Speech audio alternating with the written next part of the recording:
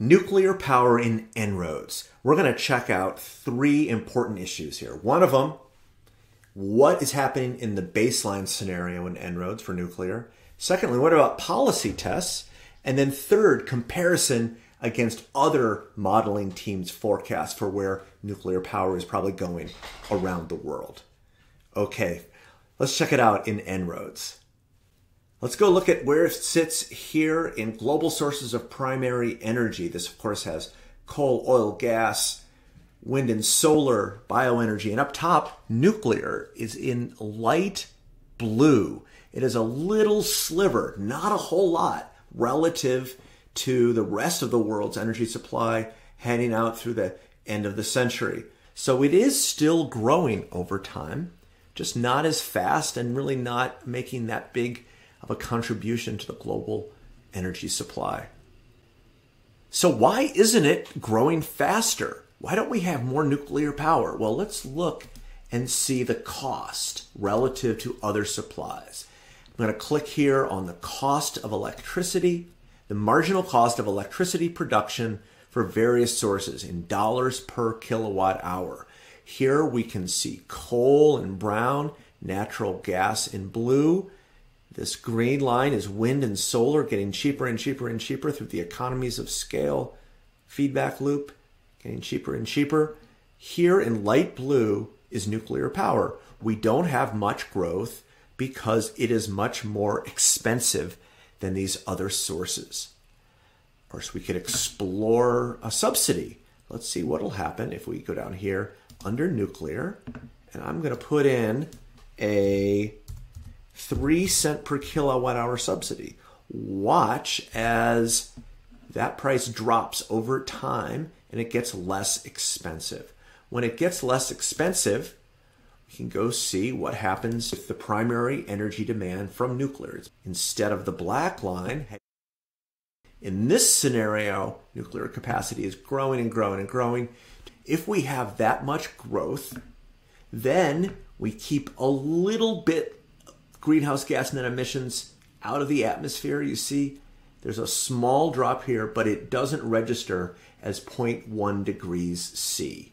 It doesn't quite get us that much. Now, if it as much as a 7 cents subsidy, then and we shave off 0.1 degree. Why does it help? Why does it not help very much? Well, it doesn't succeed at keeping much coal out of the ground. Doesn't succeed at reducing emissions from coal very much, nor from natural gas very much. Two things are, one of the main dynamics here is something we've explored in other trainings, capital stock turnover delays. It takes a long time for natural gas and coal capacity to retire away and leave. You see, it doesn't really bend the curve until the 2030s and 2040s. That's one of the big reasons that it doesn't really do that much. Now, we could get a bit more of a contribution. Let's go see some things that would actually get more nuclear around the world. I'm going to keep it subsidized that much. If we were to electrify transportation in buildings and industry, then those two complementary policies of electrification with nuclear power leads to a much more significant drop in emissions and therefore drop in temperature.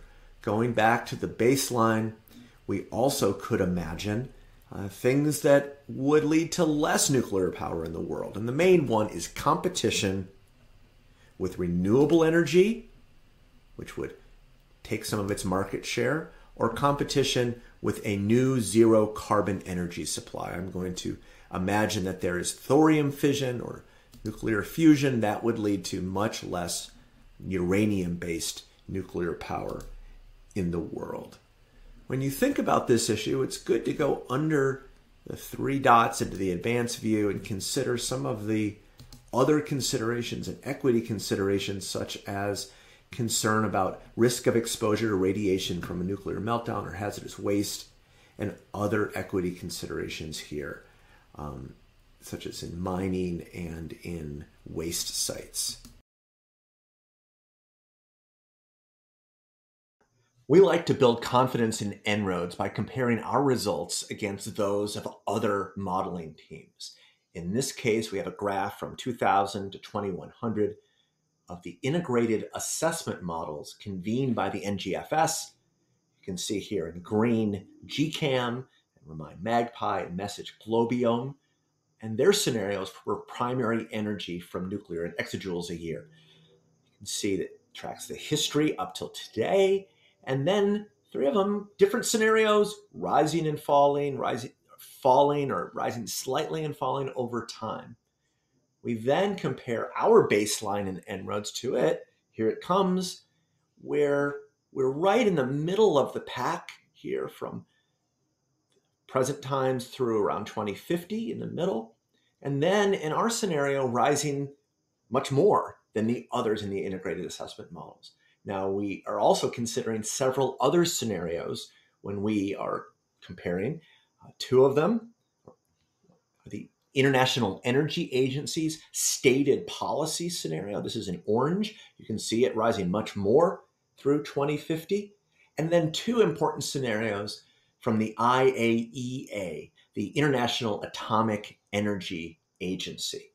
The green line, their low scenario in 2022, and then purple, a high scenario. So then one of the questions is, how do we recreate their scenarios in En-ROADS? We want to be able to see what would be the system-wide implications of following those.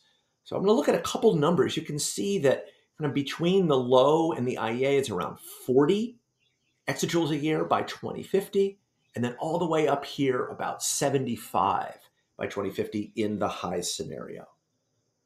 So let's go to En-ROADS and recreate those scenarios. The best graph to look at is nuclear primary energy demand. There's that same baseline. And what we'll do is we're going to subsidize, and imagine subsidies around the world for nuclear. I'm going to put it up to the maximum that we have on the slider here. And it's about 7, but I believe to get towards 40, it's about 6-ish. Here we can go look in 2050, and it's a little higher, but in 2050, 44. So a 6-cent subsidy or maybe 5-cent subsidy, somewhere in there, will get that range of either the IEA stated policy or the IAEA steps. To imagine the high end of the IAEA steps, you need to crank this all the way up to 7 cents a kilowatt hour. And in En-ROADS, you need to imagine that there would be a research and development breakthrough that would lead to a significant cost reduction in the technology. I'm going to put in 16% here. And with 16%, then you can see that we can get up to here. What does it get to? About 78 exajoules a year in that very high growth scenario. So you can recreate some of the other scenarios and test against the other modelers out there in the world. Overall, with En-ROADS simulation of nuclear power, you can see these big 3 points. The baseline, the relatively modest contribution in the baseline, some contribution of avoided emissions when we subsidize nuclear power, but also some of the other dynamics that are going on that lead to having more or less. And then also the comparison of this against other scenarios from other modeling teams. Hope this was helpful. Go get them.